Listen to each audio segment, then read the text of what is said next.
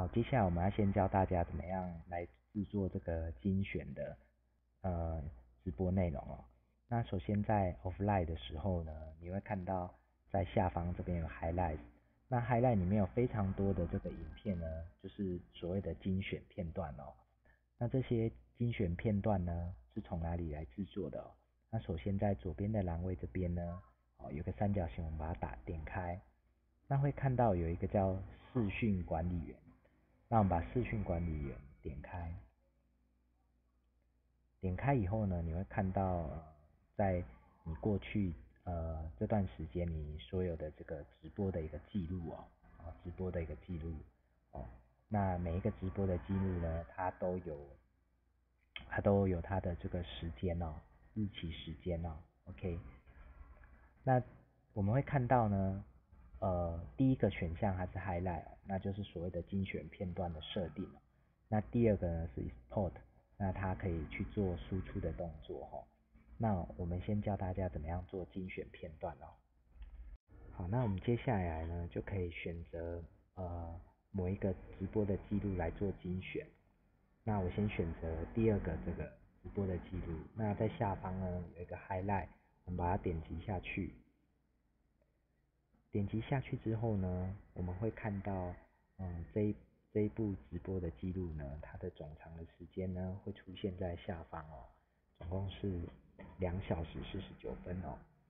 那在时间轴这边呢，我们会看到2个黄色的游标哦。那左边这个游标代表的是截取开始的时间哦，那右边的这个游标呢，代表是结束的时间哦。那它也会把我们截取总长的时间呢写在这下面哦。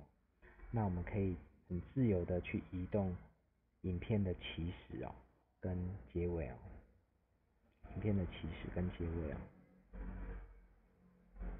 那当我们移动的时候呢，它总长时间也会去做变化，这里也会自动去系统会自动去找到你所设定的开始跟结束时间。我们都可以去做设定哦。那因为做示范的关系，我就先截取一个比较短的10分钟的一个画面哦。OK， 那接下来呢，选择好你要截取的画面之后呢，在介绍精选这里左键点一下，点击精选画面之后呢，我们会看到它进入第二个阶段，叫介绍您的精选了。那在这里呢，我们可以输入我们精选画面的这个标题，还有描述。那这是游戏的名称。那语言的部分我们也可以去做设定哦。那这还有标签的部分哦。所谓标签就是类似关键字的作用哦。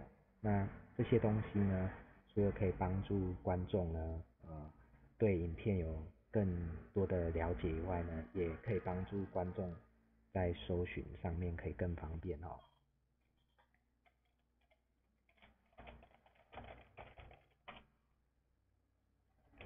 那我先大概来做简单的一个输入哦。1号 ，OK。那设定了这些细项之后呢，我们就可以为它建立精选的项目。那设定完精选的项目之后呢，它已经到刚刚我们直播的那个首页里面去了。那它这边也会给你这个直播的一个连结的码哦。那在这里呢，有一个蛮重要的地方是，如果你想要把你精选的片段直接上传到 YouTube 上面呢，我们可以直接在这里 export to YouTube。它的意思呢，就是说我们可以直接把精选的这个片段呢做输出到 YouTube 上面哦。如果接下来我们要把精选片段上传到 YouTube 上面呢，我们只要点击 export to YouTube 这个选项。那它会跳出一个页面出来，那这些页面的选项呢，都是刚刚在第二阶段我们所输入的，那在这里可以再做第2次的修改。那下面呢有一个 privacy， 这个呢就是隐私的部分哦。那我们可以设定这个影片上传到 YouTube 之后呢，它是要公开还是要隐藏哦？那我们当然是选择公开哦。那下面这个选项的意思是说，如果你的影片超过15分钟的话，那你希不希望系统呢来自动帮你做切割哦？那因为我们的影片呢也没有超过15分钟，所以我们就不需要它来做这个切割，所以我们选择 No。那接下来我们只要点击 Export， 你就可以将影片上传到 YouTube 上面了。当我们按下 Export 输出之后呢，影片就会提醒你说它已经正在上传，并且在上传成功之后呢，你会收到邮件的一个提醒哦。那我们就可以成功的把我们所截取的这个精选片段呢，传到我们的首页，并且呢，也传到 YouTube 上面了。那么要从哪边去看我们所上传的精选片段呢？在频道这边哦，回到我们的频道，那我们就可以看到我们刚刚所设定的 GTAV 精选片段就在这上面了。